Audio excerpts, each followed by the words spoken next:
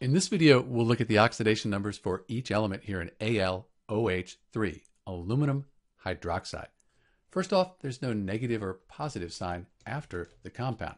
That means it's a neutral compound. All the oxidation numbers, they'll add up to 0. There's two ways we could do this.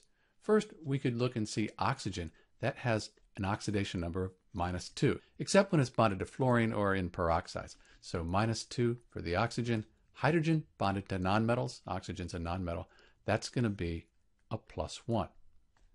So we have -2 and +1, that gives us -1.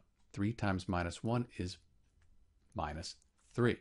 The aluminum, for this to all add up to 0, has to be +3. So the oxidation number on the aluminum is +3. There's one additional way we could do this. We could recognize that the hydroxide ion, OH here, has an ionic charge of 1-. When we have an ion like the hydroxide ion, all the oxidation numbers add up to the charge on the ion.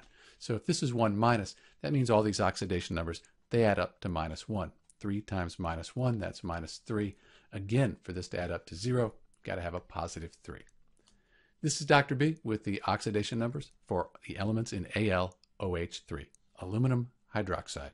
Thanks for watching.